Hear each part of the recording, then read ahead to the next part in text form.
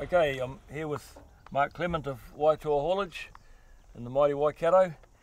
Mark, it's been quite a while since, probably nearly 9 years since I first walked into the office over there and introduced myself and showed you the automatic greasing system product that we developed here in New Zealand. It's something that you caught your eye. Mostly I think it was, first of all, the fact that you could use a standard workshop grease and it would suit your industry. You thought a bit better. Have you been happy with the decision you made?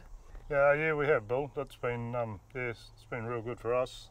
Like you say, it's a workshop grease, EP2, which we use.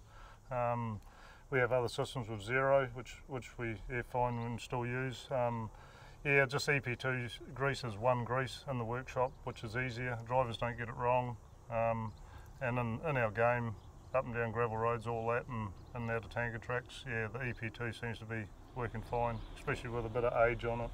Yeah, no, that's good to know, Mark. And have you found that also just in general with having automatic lubrication systems in your operation, in a rural operation, that it makes it easier for you to manage your fleet when things are busy and you don't really get time for that A service? Yes, it does, because the drivers, these days don't come to the workshop every 3,000 or 4,000 k's to get a grease.